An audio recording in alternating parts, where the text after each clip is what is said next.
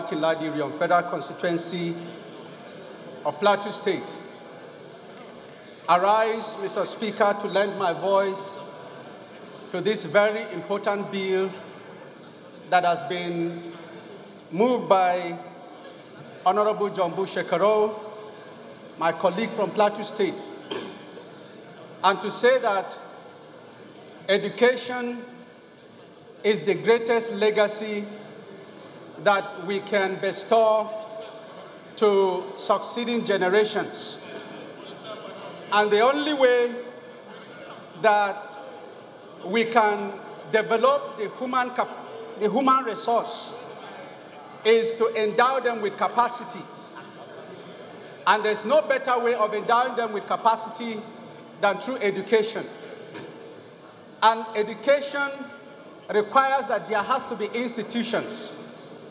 And that is why this bill that is calling for the establishment of a federal polytechnic in Plateau State is very, very important.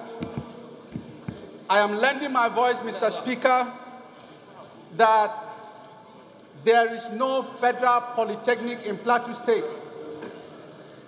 And in order to ensure that our youths and our upcoming generations in Plateau State are afforded the opportunity to a very good learning environment, the establishment of this polytechnic is very, very important.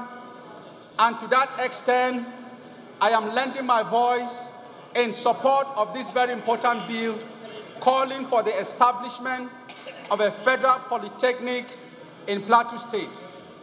I so second, and I urge all honorable members to support this bill to ensure that this aspiration for the establishment of this polytechnic becomes a reality. Thank you, Honorable Speaker and honorable colleagues.